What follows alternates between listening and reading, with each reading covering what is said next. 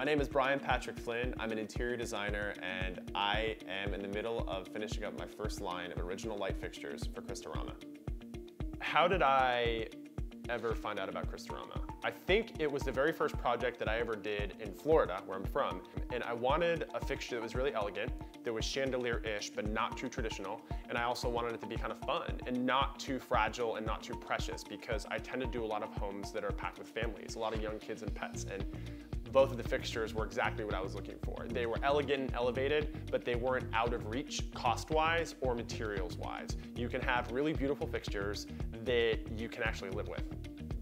I would say ever since, all the houses I've been designing, remodeling, or decorating have Crystorama fixtures in them.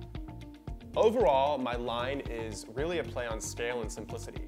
I've taken a lot of tried and true shapes or designs and adjusted the scale to make things much larger so they could be more impactful or more eye-catching the minute you walk into a space, or simply put out a lot more light than you would if you bought them in a smaller form.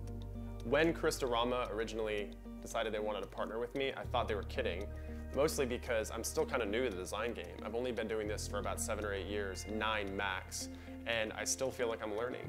But I think what really knocked it out of the park for me was the fact that this company wanted me to create the exact light fixtures I couldn't find anywhere. So it was the perfect marriage because there's a bunch of things I need stylistically that don't exist. So the idea that I get to make them and think them up and bring them to life with Crystorama and eventually use them in the houses that I design is definitely a designer's dream come true.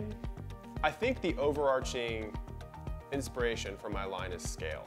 I have a lot of pieces that are mid-century modern that are much larger than you'd usually find in the market. I also have very traditional and transitional fixtures that are just much larger or much wider than you'd usually find. And that's on purpose. I like the idea of having very statement-making fixtures in almost every room in the house. And if that means some of them are meant to be grouped together over a kitchen island, or one is supposed to be basically all you're gonna find stylistically in an entryway, that's what I've created.